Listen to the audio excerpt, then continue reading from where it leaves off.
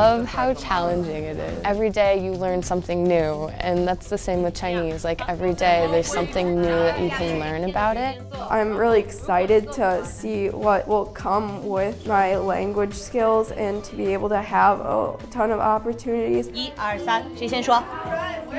我愿望我可以去Highland ski 滑雪，再多一点练习或者怎么说 ？11, 12, 13. Since kindergarten, we literally knew nothing about Chinese, and by 5th grade, you could really tell that it had improved.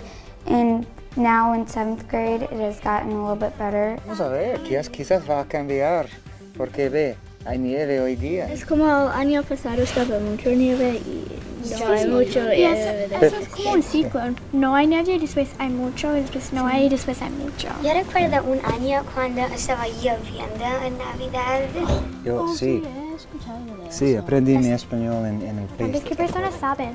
Well, fluency-wise, I think we're really pleased and proud right now that our school within a school model is bringing our second language fluency levels up to and into the intermediate ranges, preparing them very well for their entry in the middle school.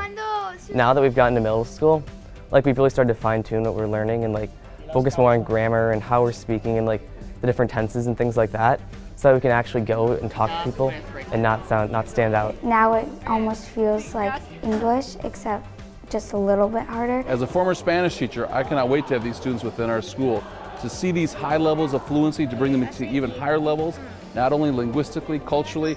It will just bring a whole new dynamic to this high school. Within immersion at Minnetonka High School, students have a variety of course options from advanced placement, international baccalaureate, in Spanish and Chinese. For example, when a 9th grader enters the high school, they could take advanced placement Spanish or Chinese. We'll give them a great opportunity to take college level courses as soon as they get into the high school. The scale of our program, now seeing it grow and evolve over the past 7 to 8 years, is really, really special. We're really leading the way in the amount of kids now and families who trust it because they've seen over a period of years now the results. And it helps you explore new cultures that you would ordinarily not get at your home or even with the curriculum that the school has developed otherwise. Come on. It's always really neat when you talk to somebody that has Spanish as their first language.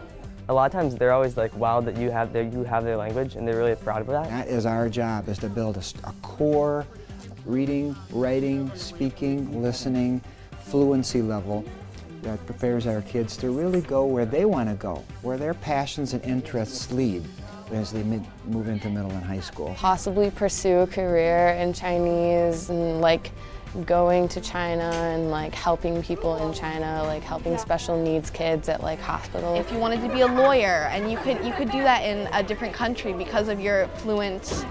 In college, I think I'd like to have a minor in Spanish, and I can use that. For instance, if I'm a doctor, I can treat patients that speak English or Spanish, and there's so many other jobs that you get like almost double the amount of potential.